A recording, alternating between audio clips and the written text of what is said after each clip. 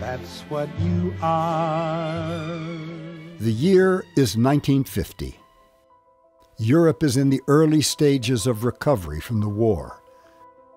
General Dwight Eisenhower is not yet even a candidate for the presidency he'll capture in 1952.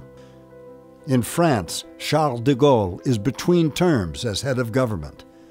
The Marshall Plan to rebuild Europe is beginning to take hold. The Berlin airlift has only recently ended. And scuba diving is in its infancy. Professionals, particularly military organizations, are coming to grips with the challenges of the underwater world. At the same time, there are a very small number of amateurs drawn to what later will be known as sport diving. One of those amateurs is a Swiss watch executive named Jean-Jacques Fiechter. Together with his aunt, Betty, the first woman to head a Swiss watch company, he co-leads the watch house of Blancpain, then entering its third century, with workshops located in the remote village of Villeret, nestled in the Swiss Jura Mountains. Fiechter is an early adopter of this new sport of scuba diving. Ma tante jouait un rôle important parce que elle avait. My aunt played an important role because she had a summer house in Cannes-sur-Mer on the French Riviera. That's where I had the chance to contact the scuba diving clubs that existed on the coast. Tous les clubs de plongée qui existaient déjà sur la côte, à Nice, in Nice, in Cannes, in Antibes, Blancpain, in Saint-Tropez. Whenever I was there, I could join and take part in serious scuba diving training. You have to remember that at the beginning, there were a few scuba diving clubs, enthusiasts, so to speak, but it was not yet a popular sport. Il y avait quelques clubs enthousiastes, si on veut, mais ce n'est pas encore un sport populaire. It was a different world. Un autre monde. His fascination with the sea springs from his upbringing in Egypt and his study of history, for which he has earned a PhD. His hope is to master this new sport and make discoveries of antiquities lost underwater. During a dive off the coast of France, there's a crisis. Fiechter has lost track of time and run out of air. Risking possible fatal injury, he is forced to make an emergency sprint to the surface without a decompression stop. To make a long story short, la remontée. The climb should have been slow, but I climbed much faster, without taking the necessary precautions. So I ran the risk of having an attack of the bends, of having to stop my climb, and not being able to come out of it.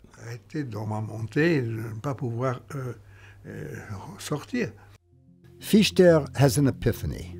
He realizes that in addition to masks, fins, and air tanks, divers need a timing device to keep track of their time underwater. This underwater world demands a diving watch. But what should this diving watch consist of, and how should it be constructed? Certainly not like the men's small dress watches popular in the 40s and 50s. Half a millennium of watchmaking had given birth to well-known and established methods and designs. Indeed, there were norms followed throughout Switzerland, born from the traditions of crafting pocket watches and use of tools that guided watchmakers in the construction of a dizzying variety of watch types and the manner in which to construct them. There was no such script for a diving watch. If ever there was a white sheet of paper design, this would be it. Fiechter not only had to invent the answers to questions, he had to begin by discovering what the questions would be. Water resistance was key. La plongée sous-marine, c'est un sport extraordinaire, mais il faut leur donner. Scuba diving is an extraordinary sport, but you have to have the right equipment. qui avait une montre étanche, généralement, Those who owned a waterproof watch usually removed it as a precaution before going into the water, because in the 50s, water resistance was not yet guaranteed. It was the adoption of the O-ring seal that changed perceptions of the watch's water resistance. la perspective de l'étanchéité de la montre. Blancpain's service center is located in the Swiss village of Le Brassus, which is located in the Vallée du Joux, the legendary cradle of watchmaking. Fiechter's 1950s invention of a new method to protect the O-ring seal is explained by the master watchmaker who heads Blancpain's vintage department. What was very special on the Blancpain 50 Fathom is a caseback gasket. On a normal watch, the gasket will be twisted when you screw the case back. On a Blancpain 50 Fathom, the gasket is sitting right on the groove. Then you can cover it with a back protector. And when you will tie the case back, that protector will not move at all. That way, the gasket is pressed, but is not twisting on itself. And it's the best way to guarantee the watch will be waterproof in a long term. Fiechter's reimagining of how to adapt a watch to the underwater world led to another key innovation. Le second élément The second serious problem was the crown. The crown was waterproof to a certain extent, but if you left it in position to set the time, the watch would leak. La montre coulait. On normal watches, the gasket was on the inside of the crown. So when you use a function, the water can get inside of the watch. But on the 50 Fathom, the gasket is located on the tube. That way, when you use your watch, whatever the position of the crown, the water cannot get inside of the watch. Fiechter's invention of the O-ring seal and crown seal would each be granted patent protection. Fiechter had another inspiration, drawn from his own experience. He recognized that it would be easy for a diver to forget when a dive had started. This led him to focus upon the bezel.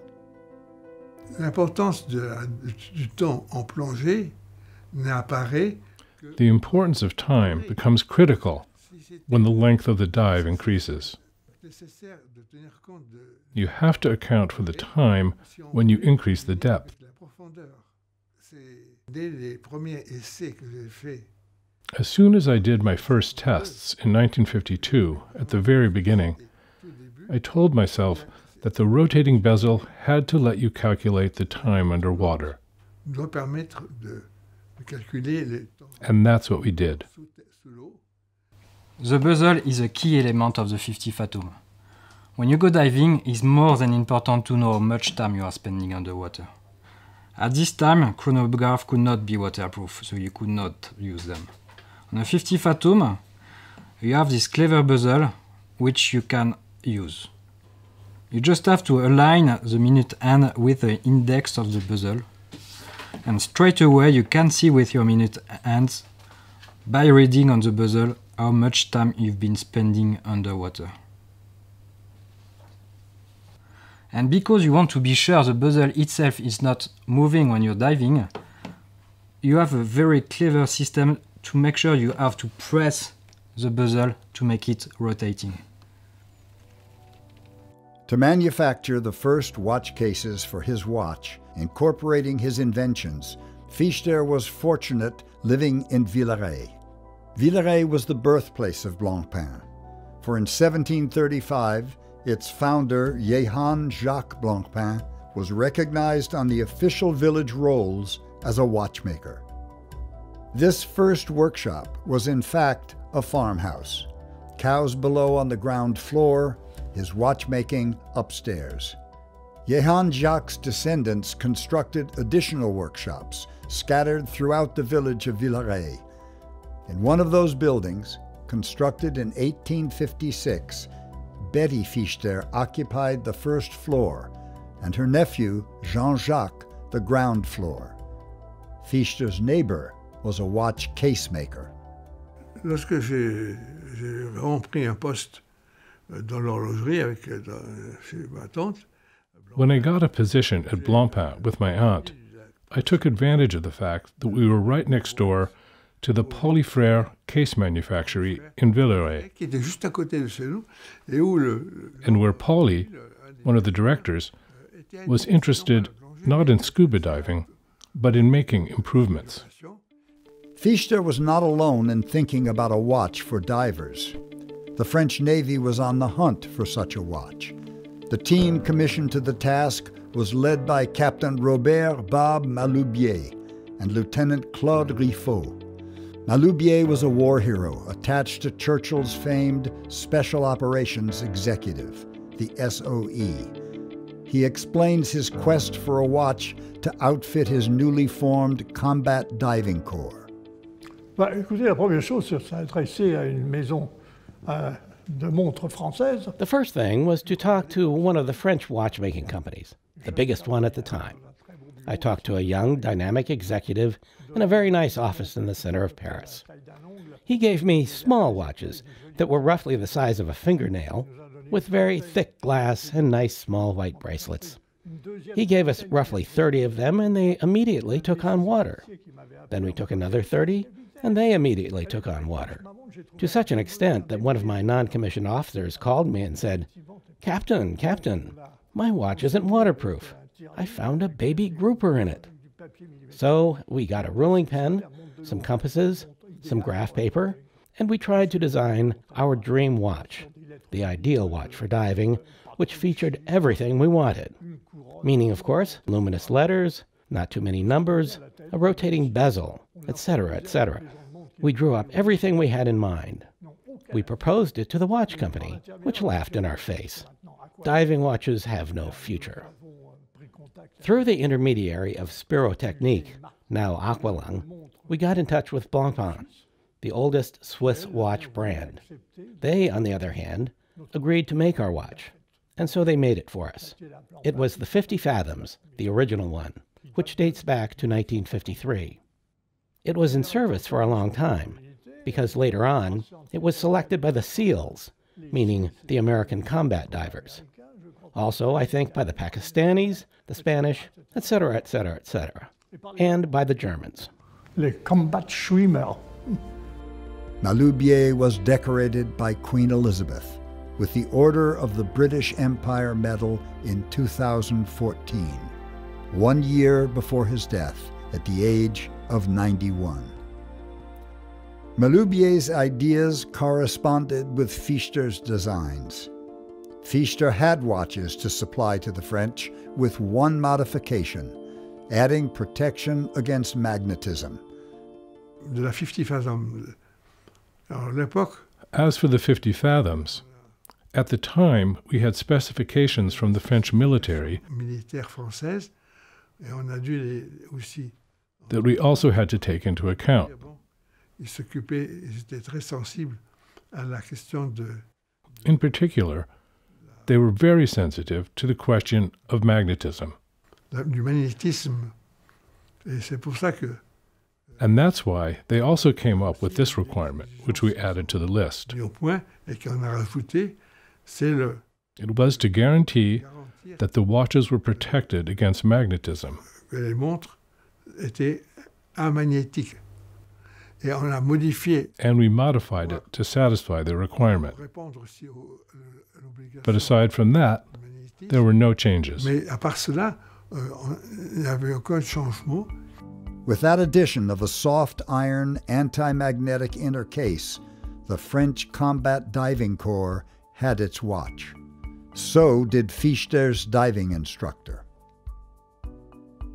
This is the timepiece, the original 50 Fathoms, the one chosen by the French Combat Diving Corps, but also by Jacques-Yves Cousteau for his team of divers in their pioneering undersea adventure celebrated in the Academy Award-winning film The Silent World. Fiechter needed a name for this new Blancpain. he turned to Shakespeare's Tempest for his inspiration.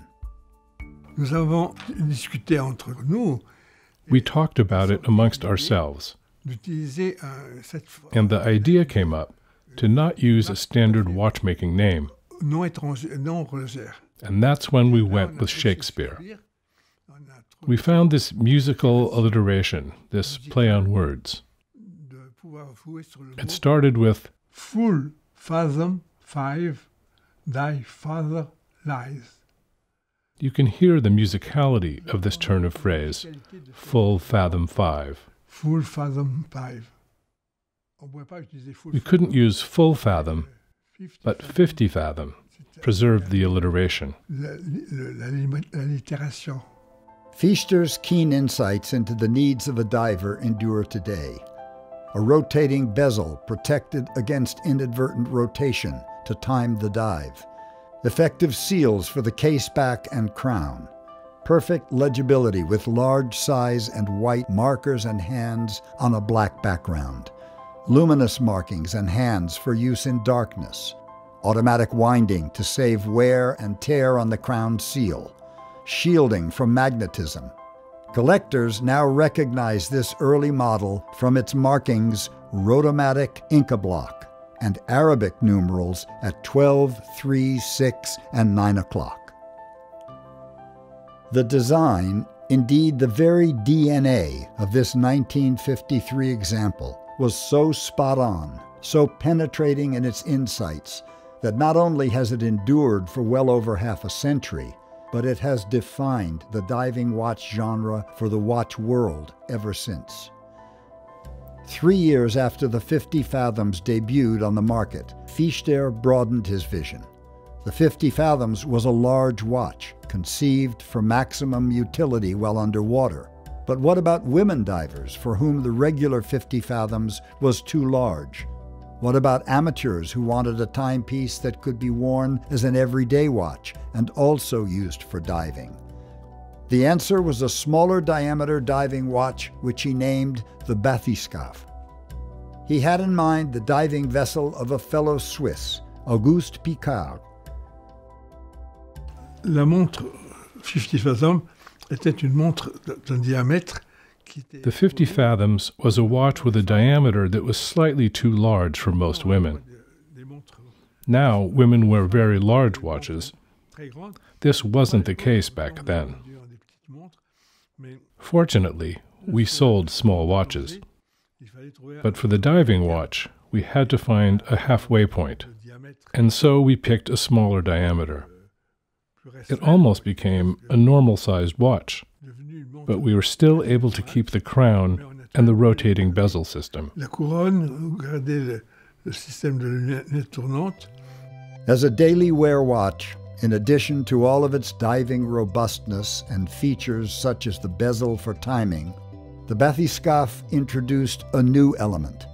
Nous avons pensé que la date. We thought that the date could potentially be an interesting element, and one that wasn't too complicated to incorporate. So we changed the manufacturing process to include this aperture in the dial. The French Navy was the first military to adopt the 50 Fathoms. Others soon followed, such as the Germans. Ils voulaient la couronne vissée. They wanted the screwed crown. This had advantages and disadvantages, in that the screwed crown is sturdy if you don't open it, but if you leave it opened, it's done for. C'est fichu. L'Allemagne a estimé. The Germans believed the 5-minute divisions didn't offer a huge advantage. Pas un avantage énorme que les gens. That divers could calculate the length of time they had spent underwater using a triangular mark on the bezel without having engraved numbers. Though not the first of the world's militaries to depend upon the 50 Fathoms for their divers, the story of the U.S. Navy's selection of Blancpain is a key chapter in the history of this icon. President Kennedy is seen here with the elite Navy SEAL divers, wearing 50 Fathoms watches during the early 1960s. But the story begins years before with Blancpain's American distributor, Alan V. Tornek. On a trip to Switzerland to meet with Fiechter, Tornek was shown an example of the Blancpain 50 Fathoms. As his son Larry was a diver, Tornek brought the watch back to the U.S. as a gift for Larry. As he flew back across the Atlantic, an idea was hatched. Why not become a supplier to the Navy? What Tornek discovered was that a procurement qualification process had already begun. Plainly drafted after seeing the 50 Fathoms in use by other nations' navies, a 1955 draft specification called for features which Fiechter had pioneered: superior water resistance, light-colored hands against a dark background, and a rotating bezel for timing dives. And one more thing: a moisture indicator on the dial. Since these were diving instruments issued for each dive, along with mask, fins, and other equipment, a diver needed to verify that the watch had not been misused by another diver at an earlier time. If he saw that the piece that was given to him showed it wasn't right, he would turn it down and wouldn't run the risk of diving with a compromised piece. Watches from other Swiss companies and from prospective American suppliers were tested between 1957 and 1959.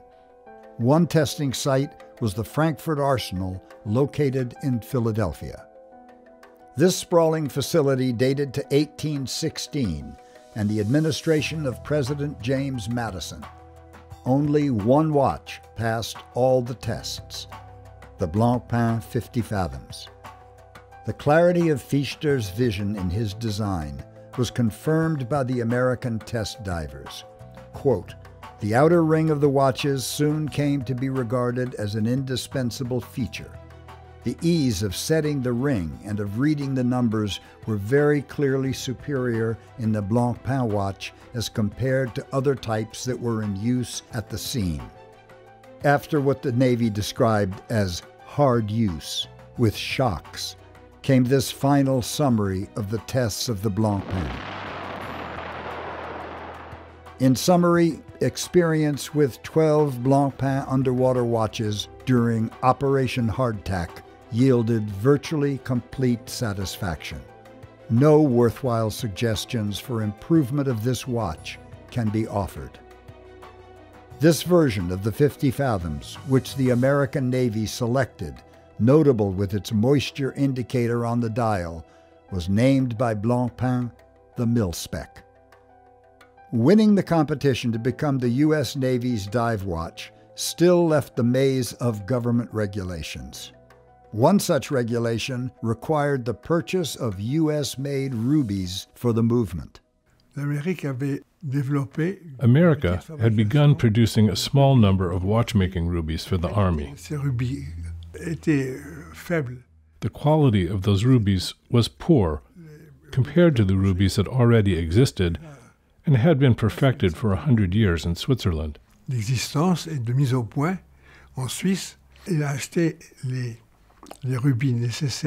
He bought the rubies in America as required by the specification, but actually used the rubies from Switzerland,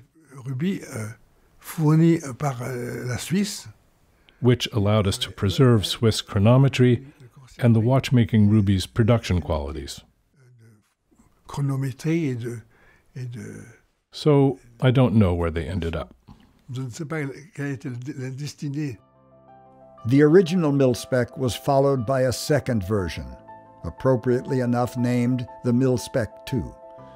The Mil-Spec II incorporated a few changes from the first version: a case made of German silver, the movement with beryllium plates to reduce the magnetic signature of the watch, and a matte finish on the case to reduce the risk of reflections when a diver reached the surface. Blancpain's ties to military around the world were important, but so too were amateur divers. Throughout the 3 decades that Fiechter led Blancpain following the debut of the first model, witnessed the debut of more than a dozen different variants of the 50 and the bathyscaphe. Throughout its history, a number of models have achieved special notoriety. One is the iconic no radiations version. The symbol on the dial guaranteed the owner that no radioactive compounds had been used for the luminous markings that would glow in darkness. At some point, a panic spread about the radium. All of a sudden, in America, people got worked up because some said, "Oh, I caught the radiations. I was irradiated by my watch." Noteworthy as well are the versions made by Blancpain but sold under different names. One example is the Aqualung, which was created for the Aqualung dive shops in France, where the watch was sold alongside the full range of diving equipment. In the U.S., many were sold by Alan Tornek under the name Tornek Rayville. Rayville, a name used by Blancpain for a short period of time, was selected to call to mind Villeray, Blancpain's native village. The Fiechter chapter in the saga of the 50 Fathoms came to an end in the early 1980s when Fiechter stepped down, coincident with the sale of Blancpain to the renowned Swiss watch movement company Frédéric Piguet. That sale was to place the evolution of the 50 Fathoms on hold, as Blancpain shifted its focus to dress and complicated watches. The 50s slumber was to last 2 decades. No one could have foretold young people's interest in the diving watch.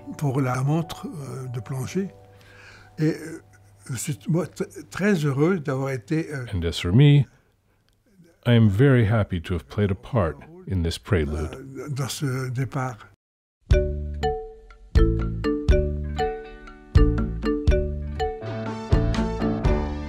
I can see clearly now the rain is gone. I can see all obstacles in my way. Gone are the dark clouds that had me blind. It's gonna be a bright, sunshiny day. It's gonna be a bright, sunshiny day. I think I can make it now. The pain is gone. All of the bad feelings have disappeared. Here is that rainbow I've been praying for. It's gonna be a bright